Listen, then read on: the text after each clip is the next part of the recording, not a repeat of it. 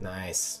So these are hail protection nets, and this is how they remove it from the vines. They are installed row by row, and they stay on for the whole summer to protect the vines, especially in regions where there is a real danger of hail. And before harvest, they just roll up these nets with this very efficient method and harvest the grapes, and they can use the nets again in the next season. But I think we should also mention the beautiful landscape here. This is the Alto Adige wine region in Italy, and this is the Weingut G. Hofstetter winery, which is one of the most famous ones from the region, and they are famous for the Vineyard wines, which is Italy's version of cru vineyards, meaning that they produce single vineyards wines, and they were actually, this winery was pushing hard for this legislation to pass. They work both with Gewürztraminer and Pinot Nero, which is quite rare for a winery to nail both of those varieties. But yeah, beauty and quality comes with a price.